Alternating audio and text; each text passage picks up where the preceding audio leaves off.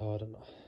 Today I would like to discuss Mata and Pata, opinions regarding the Supreme and paths to the Supreme. Mata means a certain style of thought, so we have to see where the action of thinking originates, develops and culminates, and we have to see on what the action of thinking depends.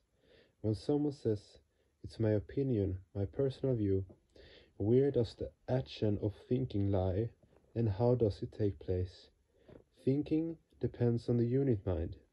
It originates in the unit mind and is maintained in the unit mind. In the absolute sense, what is the unit mind? The cosmic mind reaches a state of maximum crudification through sanchara, the phase of extraversial movement, and thereafter starts returning to its original abode through pratisanchara, the phase of introversial movement. The small I feeling that gradually develops within crude matter is called unit mind. Although the macrocosmic mind is the supreme controller of everything in this universe, it does delegate a certain degree of control to unit minds as they increase in complexity in the phase of pratisanchara. Therefore, the unit mind can be called a primary subcenter in a physical structure within the macrocosmic mind. Unit minds have to act within the periphery of time, place, and person as created by the macrocosm, and their different styles of action are called mata, opinions.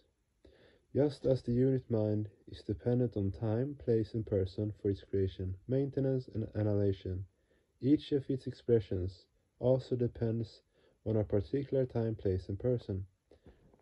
This is why opinion carries its highest value in a particular time, place, or individual, and loses its value, or becomes altogether non-existent, when any of these three relative factors changes. Opinions do have some value in both individual and collective life, but when one is dealing with the absolute entity, who transcends the boundaries of time, place, and person, does one's opinion have any value? No. In this case, an individual opinion has no value whatsoever. Thus, the statement yata mata tata pata is not logically tenable. An opinion held by a particular individual or group regarding the social sphere, the economic sphere, or the political sphere does have some value, but to attempt to express an opinion concerning the absolute sphere would be simply ludicrous. An opinion is a psychic object. An opinion of a particular person is, in effect, an object of the cognitive faculty. The objects of the cognitive faculty are minds, and the objects of minds are opinions. So how can an opinion become the subject of the supreme entity? How can it know the knower of the known? One's opinion in this regard has no value. For anyone to have an independent opinion about Paramapurusha is meaningless. Regarding Paramapurusha, the unit mind can do only one thing: become one with him as the supreme subject. The unit mind must accept Paramapurusha as its object and run towards him. Even this proposition is illogical in the absolute sense. Rather, it should be said that the unit mind will have to return to its own subject.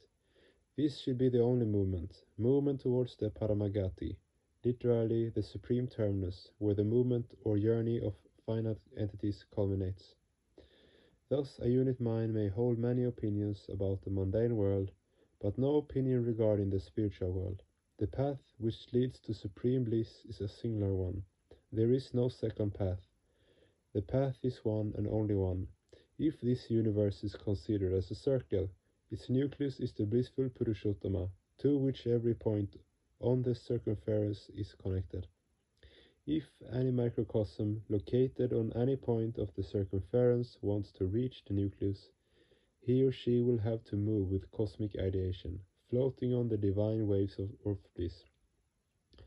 From no matter what point on the circumference one measures the distance to the nucleus, that radius will always be the same.